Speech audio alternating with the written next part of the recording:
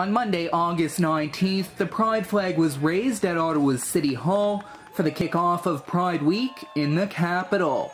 It's just one of many Pride flags that will proudly be raised across the city this week, with them also being flown at other city buildings, fire stations, and at OC Transpo headquarters. Now, Pride Week in the capital is extra special for Mayor Jim Watson this year. It's his first as an openly gay man. It's been 40 years that I've been in the closet. I'm a little bit of a late bloomer, my family tells me. Over the weekend, Mayor Jim Watson came out as gay in an op-ed published in the Ottawa Citizen. There he admitted he knew since he was a teenager he was gay, after being more attracted to male actors than female celebrities. It has taken him 40 years to open up about his sexuality, and says he chose to now after being encouraged by recent events.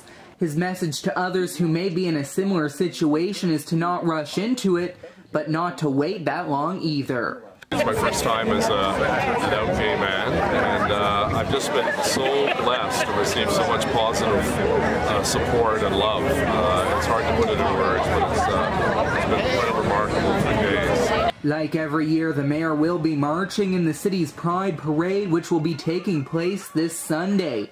By his side will be Somerset Ward Councillor Catherine McKenney, who has been a proud advocate for the LGBTQ+ community. Many of us here today know that the day you come out is the most frightening and the most exciting day of your life, and it only continues to become more exciting. But we also, as a community, have a responsibility to those who are coming behind us, those who don't share some of our privilege that each of us has, and it's important to remember that.